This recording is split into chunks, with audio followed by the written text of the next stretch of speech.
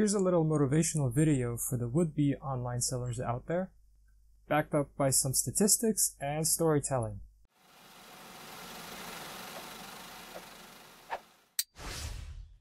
This year we marked the 5th anniversary of Marksite.com. So the website has been up and running for over 5 years now. And there are a lot of statistics that we've gathered over these years on eBay. And I thought I would share this statistic. So for the last 5 years, we've gathered information on right around 9 million top sellers. And you know what? Only 8% of them have been selling for the last 5 years. The other 92% are no longer selling anything. And there could be many reasons for this. Maybe they went out of business. Maybe they were replaced by more efficient sellers. Maybe they lost interest. Maybe they lost money. But here's one thing for you to keep in mind. They all got replaced by people like you, the would-be new online seller. Now, if you're only thinking to get into this business, and you're wondering, well, where do I begin? Why don't I share my personal story about how I got into this? And I actually stopped this because I got into other businesses. So back when I was in school and college, and I went into the college bookstore to get my first books for the first semester, I spent roughly $500 or $600 on those books. And this was crazy money. Okay, these colleges, they were charging literally an arm and a leg for this. And then I quickly started to think, I've got to look for something else. I've got to look for another way to get these books. And I did. And I went online, and I found really cheap alternatives from Amazon, used books. So the used book, for me, it made no difference if it was a new book or a used book, as long as I could do my homework, as long as I could follow the course. For me, it was no difference whatsoever. So then I would get these cheap books, I would do my studies, and then the semester would end, and then I realized, well, I don't really need these books any longer. I was thinking, yeah, maybe I'll keep some of them because I'll read them later, but trust me, I still have some of them.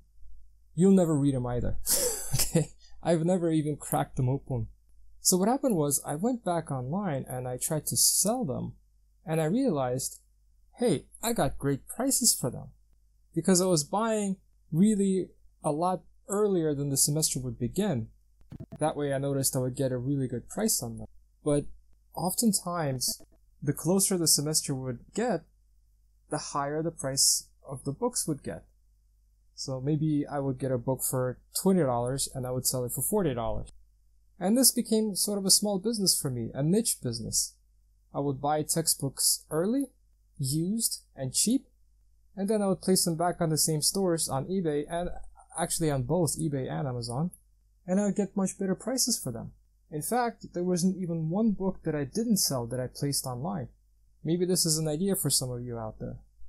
College textbooks, it's a great business, especially considering that most of them tend to use the same books over the whole country.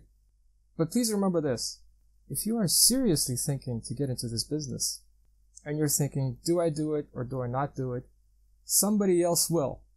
If you don't, somebody will take your spot. That's how it works. New business comes in all the time, old business leaves all the time, and trust me, there's a sea of money out there for you to make. Marksite.com was actually a personal project. I built it for myself. I never thought I might try to potentially invite others to the project as well, but initially it was just for me.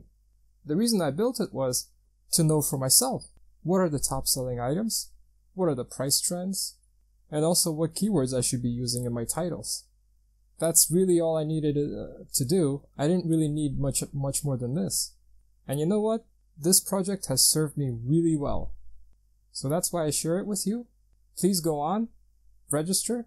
You can do a lot of things for free. I leave a lot of tools to be used absolutely for free by anybody. And if you want more tools, okay, maybe you buy them for $7, but anybody can afford it. I hope this helps, and I'll see you in the next video.